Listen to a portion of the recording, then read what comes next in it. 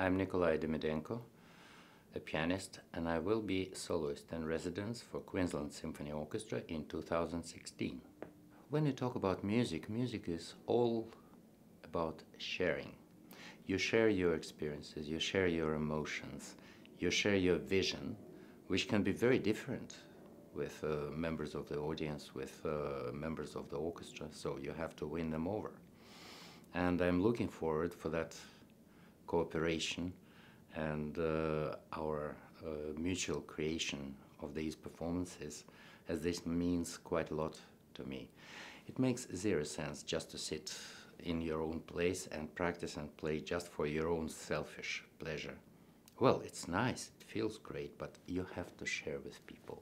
Otherwise, music could be all in imagination. My first visit to Australia was back in 1996. And in those days, when ABC made tours, I actually played with all the major orchestras in this country. And I must say that the most alive, most musical orchestra turned out to be Queensland Symphony.